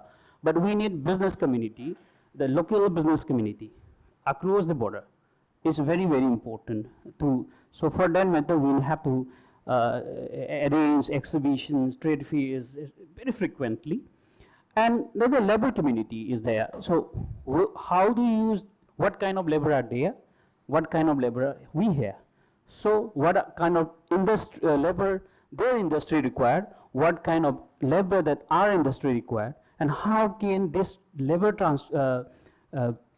exchange could take place? So without considering this labor community on both sides of the borders, we have to consider on that one, and business community, of course. Then we should build on a small step, like I say, just a small exhibition, trade fairs, and exchange program, etc., etc. Voluntary and informal arrangement could arrange on that one, communication, and how do we make is the communication and information flow. But beyond that, we need the feedbacks. So feedback is very important while making the policy. So then I think we have a trust deficit because of the history. So we focus on strategic trust to overcome this trust deficit, could have accelerate the intra-regional trade. Next, please. Okay, this is the issue that has been prevailing in regarding the cross-border trade in Northeast India in general, in particular. So lack of trade facilities, border infrastructure, limited access to finance, then limited market information, corruption and insecurity, limited knowledge in education and business management skill. These are the key the impediments of cross-border trade scenario right now. Then next, please. Okay, so I think what's wrong with India's border trade policy is that India has not placed its regional economic integration policy through border trade in high conformity with its national industrial development strategies. I'm not talking about Northeast, but if you see Nepal and Bihar, if you see Pakistan and India and Bangladesh, and then I think there is main trust has not been placed. I might be wrong, but I think then that's why India's border trade is not bi-directional. Then yes, sir. There is institutional setup is less pragmatic and smooth. Say we formalized border trade, Indo-Myanmar border trade in 1995, but there is no internet, there is no designated bank at More. So before setting up the institution first, we just arranged it, open up implement the policy. So when we implemented it, then nobody knows about the formal trade in the actual business doing with the who are small businessmen, they do not know about the formal procedure, etc., etc. So that's the institution setup is less pragmatic, and India does not organize different business summit conference. Yes, in the Delhi or other big cities that is, but not in say in the border area. So it will be easy to come and to meet there at various level in say local, provincial, and government level. It's not happening. The Indian economy is not well integrated with the bordering countries of BIMSTEC or ASEAN through supply chain linkages. Next, please.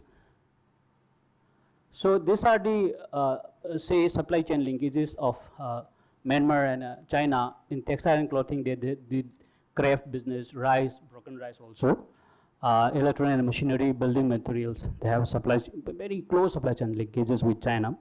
Regarding with the Thailand, textile and clothing sector, education, construction, electronic and machinery and beer, they have a supply chain linkages and even value chain linkages. Next, please. This is the garment industry that's happening in Mysore. We did the 3 pagodas pass. So around 5,000 Myanmar migrant workers working at the Thailand site. Okay, they go to the factories in the morning and working back in the evening.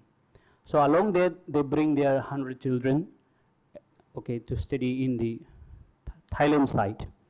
So students' parents got permission from the Myanmar border authorities to cross the border, and in the morning they let them students study in the Thailand education system, which is more better than the Burmese, and they do not allow other residents to cross. So without Myanmarese worker, textile factories on the Thai side have been unable to run because it's cheap labor. That's why I say labor community, how we can change it. So this 5,000 Myanmar workers is very important in terms of Myanmar's point of job employment and income point of view also, and that's how they build a relationship. So these are the things that we can do in our Tripura and Bangladesh border, textile and clothing, and are also in Manipur and Myanmar border. And also another is the jewelry, then the carpentries that are happening. The value chain took place happening between Myanmar and Manipur. Already happened, but we have to formalize it through SEG or border development economic zone by building that kind of policy should be there. Next, please. And so for that matter, we need to develop a border economic zone, whatever feasible, maybe in Nepal, Bihar borders, Bangladesh, Tripura, then Bhutan, then Nepal, so whatever possibility, we need to develop a border development zone. Next, please. I need to assess a policy. If possible, I like to have a hand-holding support policy here. Like India has a rich state, and on the hand, we have a poor state. So that means that, say, Maharashtra, Gujarat, Karnataka is most advanced than Northeast state. So why don't the businessmen and entrepreneurs from this rich state come to the Northeast state or Bihar or, in terms of to undertake business activities? That's a hand-holding support. And like in that manner, it can help in the development of providing jobs in the state and increasing export of local products to the national market and global. And it can also enhance skill and industrial capacity of the poor state. I think it's a very much important to have such kind of policy, hand-holding policy. Next, please. Some recommendation quickly. Please mainstream informal cross-border trade in a national and regional economic policy dialogue, and intensify cross-border policy dialogue to build understanding of local cross-border dynamics. I'll skip because of time constraint. I can skip it. Next, please. Yes. Curb corruption practice at the border and checkpoints. This is very, very important. Support licensing of small traders. Next, please. Oh, sir, one more I would like to add. if possible, it's very much necessary, I think, to have a bilateral free trade agreement with Myanmar and India. It's it if this is it will solve a lot of problem. It can solve. Then next, please. Next, I'll do that.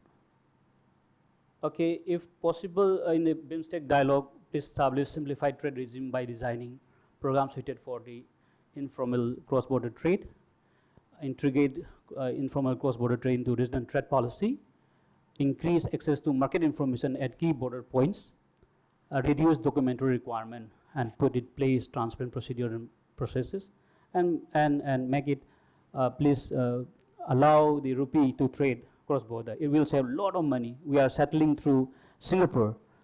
If we directly do with RBI, then we can save every transaction 20 to 35 US dollar per transaction. We will save it. Next, please.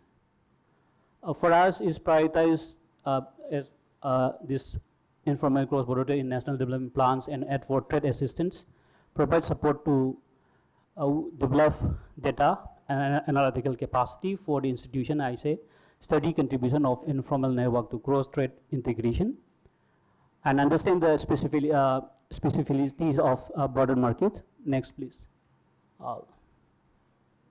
Yeah, trade facilitation, I will not cover this one. I think one more slide is there. Next, please. Okay, I'll sum up.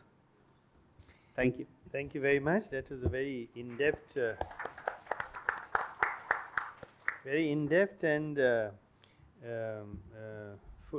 one full of data that you went deep into border trade and how we are faring in terms of our border trade with very specific geographies. So that was very interesting and very insightful, I must say.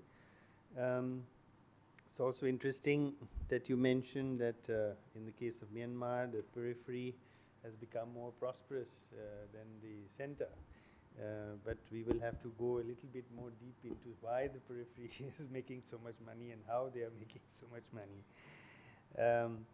The case of the China is, well, you make a valid point about development and that there cannot be peace and security without development. That's well understood. The case of China, of course, whether it's Xinjiang or in Tibet, I would put a little different understanding to that. It was necessary, of course, you know that there was massive resettlement of Han populations in both these areas, and it was necessary to develop them so that the Han populations would feel comfortable. So it was not entirely altruistic development incentives. On value chains, you are absolutely right. I think we need to map out in our border areas with our sub-regional economies, what are the value chains that work. RIS has just done a study which we are releasing during this summit on agricultural value chains in the BIMSTEC region. So that is a beginning. I think we can look at other, you mentioned, textiles and garments, for example, or other areas where we could look at these value chains. Digital payment system, I think it's something we are looking at, a digital payment system within the region, which will make it cheaper to make payment systems between our countries. So a lot of valid points. Thank you. Thank you for your presentation. And I know we are a little behind time, but please don't let that constrain you, because we are looking forward to your presentation. You have Professor Sreeradha Dutta needs no introduction really, and we are eager to listen to your presentation, and please don't feel constrained by the clock. The floor is yours. Thank you, Chair. Thank you, Professor Singh. I think we'd met virtually earlier, and I'm so happy to meet you physically this time. And thank you, Professor Rajiv, of course. Nothing would have happened without you bringing us all together. So really excited and happy to be here. This was like a master class of BIMSTEC, honestly, and I have to thank Professor Dr. Das for this really, and Mr. Mazumdar also, and the other presentations. So I was just mulling over what I should do. I just thought, let me keep the niceties apart, because that's, has been something that we understand about BIMSTEC. I think the structural impediments that we have within the Bay of Bengal region, specifically with BIMSTEC, is actually what has come in our way. We have to address that physically. And this is not to say, and I know that BIMSTEC has taken off, it's been, what, 20 years to a charter being written, and now we are a vision document, which is going to happen again after 2 decades. So clearly, BIMSTEC was a slow child. But it has taken off, and I know for sure that it's because of India's support. We've heard many times over the Thailand ambassador sitting in Delhi saying that, what is the hurry? I mean, I was wondering that which world are we living in? 20 years from now, and you're saying, what is the hurry? We will inch along. This was the exact words of one of the Chamber of Commerce meetings that I attended, and I asked him. So he says, no, things happen on its own, the momentum should gather. So I think I would say the Indian Prime Minister really took it on himself and pushed through. So whether you have the Fusion Center in Gurgaon, which is basically an Indian Ocean Center, but providing information to all the BIMSTEC countries in Bay of Bengal, and the Weather Center, which is Noida, which has done fabulous work, and I think has been a huge. So at a large level, governmental level, a lot of good things have happened quietly. But the issue here, and I want to touch on that, because I think BIMSTEC, and I think you're sitting here, Mr. Mazumdar, the government knows better at the larger level what to go ahead. And I know you're aware of the impediments much more than I do. But let me just look at the small issues. The first factor that comes to me, and not because I'm a woman, that the gender issue has been completely silent in BIMSTEC. None of the verticals that you've ever had, which we see from the public domain of the BIMSTEC Charter, has ever mentioned gender. In 2024, we can't afford that anymore. Especially our BIMSTEC member partners, Nepal, Bhutan, Sri Lanka, Myanmar, are extremely sensitive about that, about the gender issue. So there is a whole lot that we can do in terms of adding value through them, which has been a sector which we need to. The other aspect, and I think I want to repeat myself here, is it's a fact that Sabya has mentioned, and so has Bishwanjit, about how BIMSTEC has not become a household name. Even today, SAARC or ASEAN is a household name. Look at the BIMSTEC website. It's a website I should have thought up in 1970, not in 2024. Look at the dynamic websites which are available everywhere. It's not that no templates. It's not that we don't have the technology. It's not that we don't have the skill sets. But we have not thought that the website is enough. So and I completely agree, which is again, I'm so delighted and happy to be here, because I think Nalanda is one of the first universities to have taken on Bay of Bengal as a center and move this onward. So while I teach some of these issues in my own class, I hesitate to tell the kids that look at the official website, because I know they'll be bored and they'll shut it down, and when I talk about BIMSTEC to them, they're going to blank out. So I try and do that. So I'm just saying that there are many ways that we can make them far more interactive. Today is the world for interaction. While the government may be doing whatever they are doing, and everybody has reasons of the way they react or respond, I think at another level we should take that furthermore. I'm going to give you a little example about how I was trying to build, Europe has that Erasmus education program. I was trying to build that in BBIN. And I take it from this other professor here who talked about Bhutan, and I'm going to again ask you and your office to see if you can get a contact with Bhutan University to take this forward. Nepal is on board, Sri Lanka is on board, Bangladesh is on board. I'm from OP Jindal, we are of course trying to spearhead the program.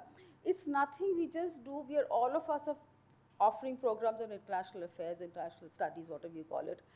You're going to start just now. So we are saying, and now there's so much of mobility happening, that why can't children move around from semester to semester and pick up a joint program? And I think that's another way of allowing the children. Most of our family kids go to Europe and America for holidays. We don't take them to BIMSTEC countries. Why don't we allow them to, enable that system to see if we can have done. Some countries need a little push. So even though I do take this point about minilateral, but I think within BIMSTEC, minilaterals are doables. That's something we need to look at, because it's impossible to connect Nepal, Bhutan with Thailand. The point he made about Thailand, Myanmar, I've tracked that a little bit. They had the similar insurgent issues that we face in Manipur. But they were able to transform that through many means and measures. Not that India is not capable of those means and measures, but how politics kind of takes over. Which we are so constantly, and we've talked about Act East policy, and that's part of the BIMSTEC. Little bit of study that I've done on Act East policy, India-ASEAN relationship has completely taken on another level, it's blossomed. But in terms of the roadways, the only one port that we have, land port, which is the Moreh. And we know what happens at the Moreh. The ICS which was built has only been used for people coming in, going. Cargo has been completely stifled there. In terms of the Northeast, I've always been argued, and in my North Act East book, I've argued constantly that the road transport system in the Northeast, because of its terrain, nothing else, is pathetic. It's badly managed. I mean, I'm not even talking about the corruption at other levels, but I'm saying the weather, the terrain doesn't allow you for cargo movement to happen through the land. So you allow passenger movement, and even today, we can't even think of a visa-free, zone for the BIMSTEC. Earlier, you remember in SARC we had tried that for a while. Things, of course, changed. In BIMSTEC, within the fact that we have a lot of bilateral positivity going on, at certain level our trust factor is still very low. I'll give you the example of Sri Lanka. We have had a fantastic fusion center which we are supplying information to Sri Lanka too, but they went and built their own Sri Lankan fusion center. So where does that go for us? India, Bangladesh, best of friends. But in the last 10 years, we've done so much in terms of looking at multimodal cargo system. If you go back to the logistical partners, they will tell you they're still using the old system. Why? Because again, the point that was made, the hardware and the software is not connected. Akhora, Agartala, we had big summit meeting, the two prime ministers flagging off. I can tell you there's no train which is going to move from there to there, because it's a meter gauge, it's a broad gauge. We don't talk about it. We just want to say that, yes, we have a vision. We certainly have a vision. And I think there's a new eminent persons group which has been established in BIMSTEC. I really wish they would have a team and look at the problems on the ground. It's given the way Indian education system is and everybody else, ideation and vision is never a problem in the region. It is the implementation and on the ground factors. And the fact that BIMSTEC is, if you ask me, 20 years or 25 years too late, is because we've not looked at the details, and God is in details.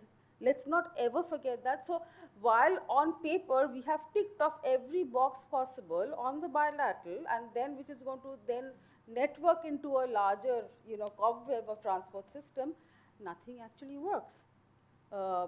We signed a MVA, and I don't need to say this to you, informed audience, in 2015. Why is there not a single movement of truck between Bangladesh, Bhutan, Nepal, India?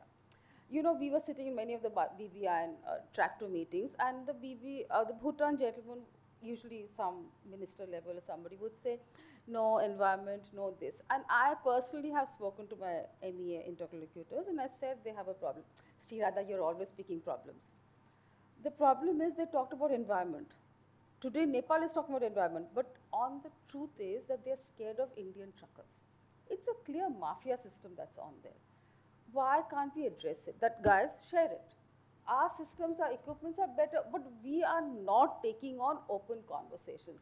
They go through the formal and they say, the correct words. We say the same thing, which is why even today, from 2015, this is best of friends with Bangladesh and Nepal today, right? We can't have a better bilateral now, but even then we can't move on MVA. What does this tell us? That we are talking about a BIMSTEC multimodal transport?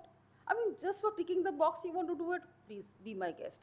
But the point is that we have to get into details. I'm talking the trust factor.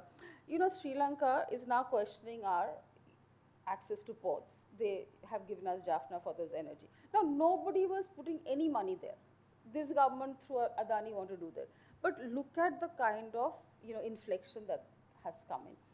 I have often, and I don't know why this has happened when I used to be at VIF, we used to be the think tankers for, partners for the security dialogue, which hasn't happened. Pandemic, of course, stymied it, and now we haven't had that. I sincerely believe that at the larger regional level, while other small issues will take place on the ground, and I think there are many people who can actually look into the detailing and bring out details for you in this as to what to be addressed. A security framework is a basic uh, bottom line for us. I mean, we are constantly worried about what China is doing in Bangladesh, what China is doing in Nepal, what is China doing in Sri Lanka. And then we are saying that, oh, let's have a FTA, oh, let's do this. No, there are two different oranges and apples here. So I know there'll lots of skepticism about having a security framework. We don't like the word because we think it's a Western orientation. But I believe a kind of our civilizational way of looking at security, and now we are, using that very much so for our foreign policy endeavors, we should be able to bring that and get everybody on board in terms of a trust factor. Today the Indian mission issues the largest number of visas for across the board in the country to Bangladeshis, right, for medical and other things. Even today, my colleague from Dhaka University will take 45 days to get a visa for India. Now, for us, we have friends, so I just literally take my passport, sign, the picture's done. We don't even do the normal thing. They can't do that. The Indian High Commission in Bangladesh is overworked, I presume, because of the word. But if you see the line out and outside that new place that they've built, and what do you say? We don't treat our friends like this. We're not supposed to be treating. We are using all these Kutumbakam words and world is unity, one, G20, all of that, but on the ground, how are we treating our friends? And then you say they don't trust us, or they do this to us. Of course they do this to us, because we're also doing the same. I'm saying as a larger picture, away from office, away from the ministers, away from this, have franker conversations as to what is that they want out of us. And everybody, we are a larger economy, let's face it, there's nothing that we can do about that. We are geographically dominant, but they have concerns. Have we ever asked them? We always, we know that certain things we can't help because they will take over a few things. But I'm just saying that even at the BIMSTEC, and again, I just want to, I don't know how much in terms of Act East, Act East has done wonders in connecting the Northeast fabulously. We had no railway tracks, we had nothing there. So today somebody from Tripura can actually easily come to Mizoram, which hadn't have happened earlier. Because but when we are looking at these, there is, I think on the ground, I would say, in terms of using our ports, using our coastal system, we have inland waterways, right? How many Indian coastal ships use that? Nothing. It's only Bangladesh is using it.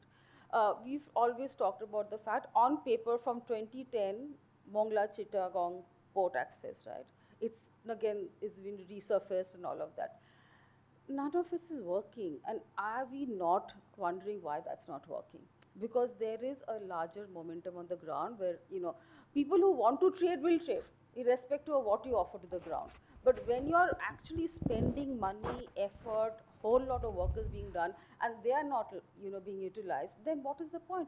How many ICPs have you built in the area, and tell me how many are being used? So when those are the areas, and I would just say at the larger level at BIMSTEC, I think slow but steady. I don't think there's anything, I'm sorry, I think you use the word transformational at BIMSTEC. I'm not totally convinced anything transformational is going to happen, but I'm really going to be excited and happy if it does.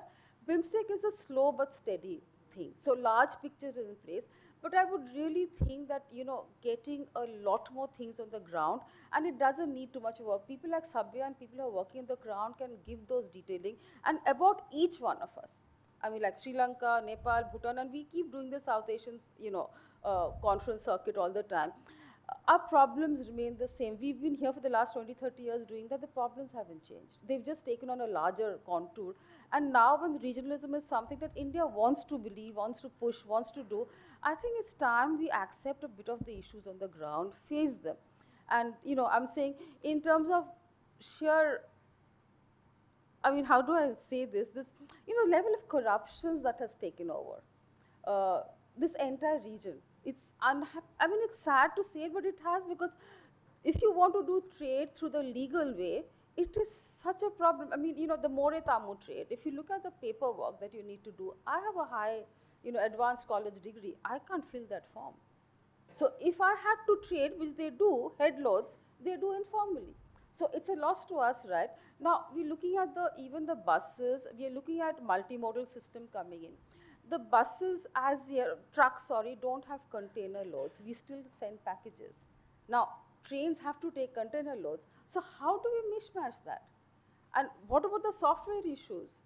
Axle road, we know deliberately they've kept the axle road to 8.2.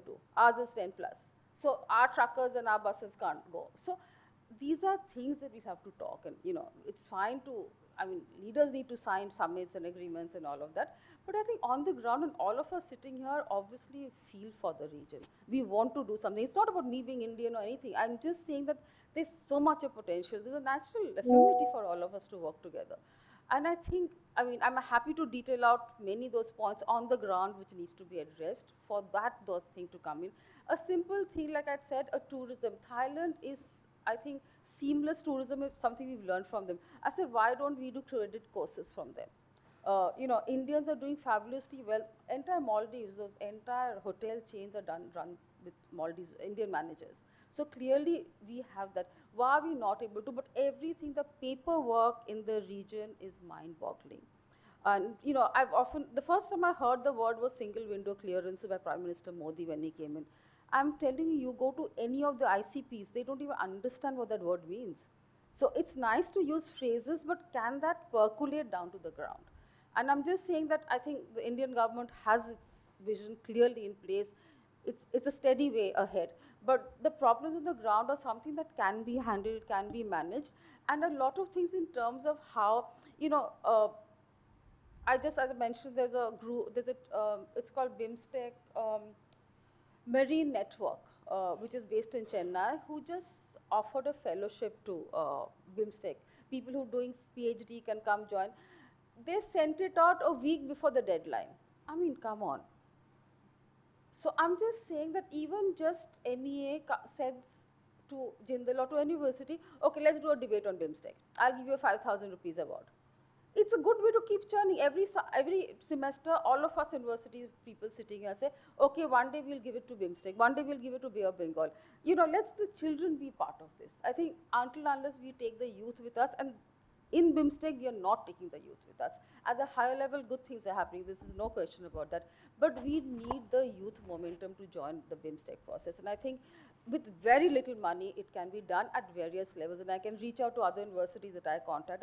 Just even a small kind of incentive to a student, and they'll spend their heart, soul, and understanding what BIMSTEC is and what they can bring to the table. I'll close here. Thank you very much.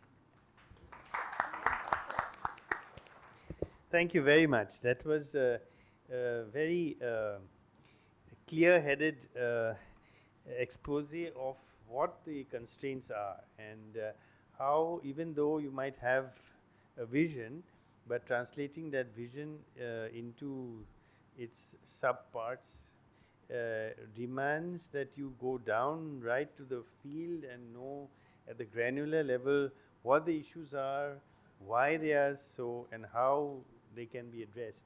Often it is that it is a slow process of attrition. When I was in Nepal, we had a similar issue on a simple thing like, Nepal needs LPG. So LPG used to come in tankers. But there was a great reluctance to get the Indian tankers there, because to open it up, basically because in Nepal the customs duty on tankers was something like 300%. So no Nepali could really afford to own a tanker. So as a result, it was only Indian tankers which were going, which was also then a reason for great angst that the whole trade is run by an Indian mafia. But the Nepalese just could not, because they could not afford to compete with the Indians, because their own customs duties on a tanker were so high. So how do you address that? So, but at the same time, if our tankers stop going, they would be without LPG. There would be a hue and cry. So these are sometimes conundrums, but you're right, they have to be solved in some way. And you're absolutely right about you know, how we must get the youth involved, you know, and to make them aware of our neighborhood and the potential that is there, and how they can assist in understanding and dealing with many of those issues. On security, I'm happy to say that we will very soon have a security dialogue, and that is planned sometime this month, I think. Erasmus Plus kind of system, I think that's brilliant, and we should have it. You said that you have OP Jindal has with Sri Lanka. Okay.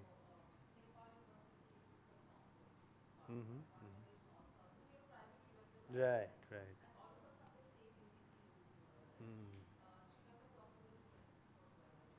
I see. Okay, I see. Okay. That is another issue I've taken up with the Bhutanese ambassador then, apart from yours. All right. Thank you so much. That was very, very. Another round of applause for all the speakers who have each contributed in a different way, in a different facet to this very rich discussion that we had today. Thank you all very much. I will now hand over back to Professor Abhay Kumar Singh or to Mr. Professor Chaturvedi, either one of you. Thank you, and thank you for giving me the opportunity to chair this session. Thank you. Thank you very much, sir, and thank you very much all the respected participants. I think this has been a big journey, and what I enjoyed most sitting here is that we have gone from the wider to the minutest point, and in the deliberations I was just trying to pick up what as an education institution we can do. So the first lesson that is that we can go into minute studies somewhere, and this I expect that the Center of Bay of Bengal Studies would now be taking up such a view, and so that we can give you the points to the government and to our colleagues, of course. This mismatching or the not fitting, I find it mostly with the chargers in the phones. So we have everything, but we can't process things. The other important thing is what I have, of course, learned sitting here is that there has to be a connectivity. The first connectivity should be between the scholars and the institutions in our own country and the think tanks and the government. So the quicker we are in passing on the messages and exchanging our information, I think the better we would be in coming up to the outside, the other partners in the country. So this has been a very interesting and very important educative session. And what I have again learned is that within time, a small time frame, so much can be discussed, which I feel that even a 3-day seminar doesn't give us that much ideas and suggestions and good advice. So I, from Nalanda University, all my colleagues here, of course it belongs to all of you, but still I would say that we are very, very honored with your presence and your participation. We are enriched with your learned views, and of course your guidance and your suggestions we value very much. We've noted it down, and hopefully we'll come out with a good report on that, what we have deliberated today in this colloquium.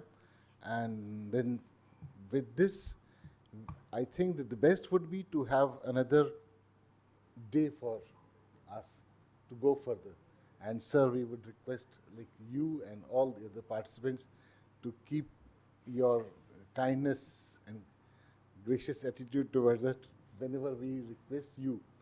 Please spare time for us, and I think that Nalanda would be fulfilling some part of its duties and the roles by going this way.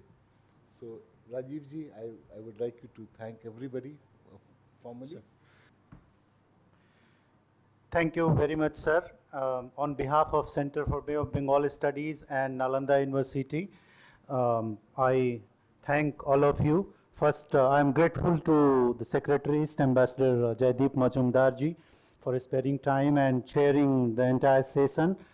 Thank you so much, sir. We got a lot of material, and I'll prepare a report and share with your office. I also thank all the speakers who came all the way here for this session and enriched our knowledge and share their wisdom with us. I also thank all our faculty members, colleagues, our non-teaching staff, our support team, and registrar who is not here at the moment, but from the behind, he provided all the support necessary for arranging this colloquium.